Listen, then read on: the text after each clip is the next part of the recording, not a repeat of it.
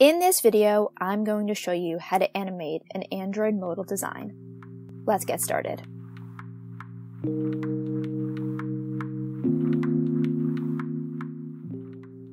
So starting off, I'm opening up a project that I'm currently working on. This is an Android application design that I'm designing in Sketch. Currently, I'm working on the trash and deletion flow of this application.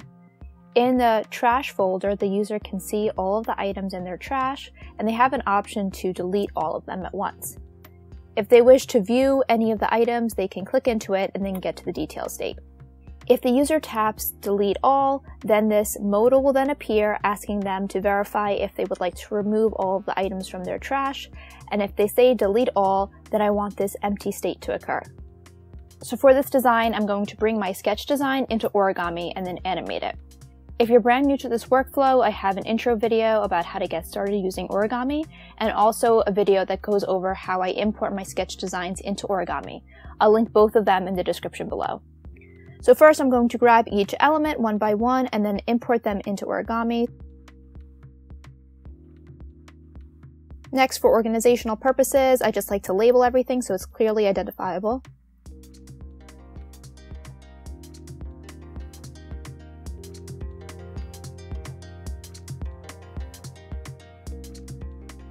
So I'm also going to import the modal design from Sketch.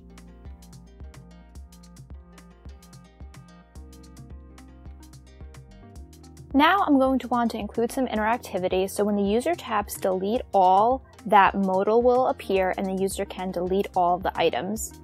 To do this, I'm going to add an interaction to this layer, the delete button layer. So I'm going to go to touch and then tap. And so when the user taps on this delete all button, these values become true.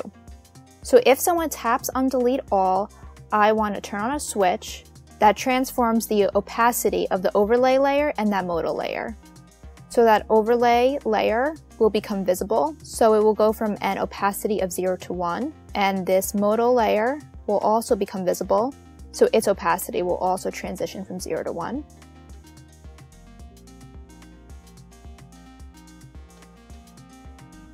I'm also going to want to include a little animation to this, so I'm going to add a classic animation that occurs in 0.2 seconds and has a particular curve associated with it. If we tap, now this modal appears. If someone clicks cancel at this point, I want it to revert this interaction and go back to the original state, so I essentially want to turn off this switch. I'm going to add an hit area. So I'm going to go to this plus, then click hit area and then say place layer. I'm going to relabel it cancel and move it so it fits exactly over that cancel button. Again, I'm going to go to touch and then tap. So if someone were to tap on this red area, I want to turn off that switch. So I'm going to go to tap and then turn off. And then I'm going to uncheck setup mode so then it becomes invisible. So now if someone taps here, it disappears. However, if someone says delete all, I'm going to want to remove all the items in the list. So this will create a different interaction. So I'm going to go to this plus again, add another hit area for the delete all button.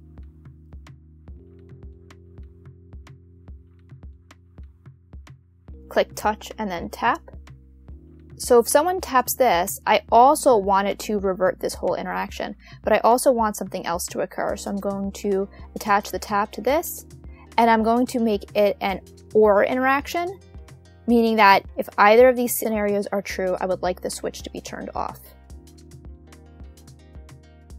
I also want another interaction to occur, so I'm going to add another switch patch that will only turn on when this one is tapped. That will be a transition of 1 to 0 of the opacity of the messages layer. I'm going to want to add the same kind of animation layer.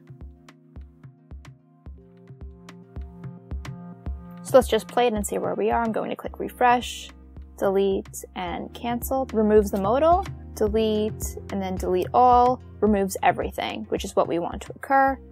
However, I'm also going to want to include an empty state here so the user knows that the trash is now empty. I'm also going to want to remove this delete all button because now it's not applicable. So this same transition can affect this delete button. So I'm just going to attach that transition to the opacity layer and then add another transition of 0 to 1 of the empty state, which I have to still import from Sketch. So I'm going to go back into Sketch and add in this empty state. So this empty state will become visible after the switch is turned on. So I'm going to grab this transition and affect the opacity of this layer. So now let's watch it. I refresh it, say delete all. This modal appears. When I say delete all, everything disappears and now the trash is empty. So that's how I add animations to my modal designs in Origami. Please let me know if you have any questions about the topic and subscribe to stay up to date with my latest content. Thanks for watching!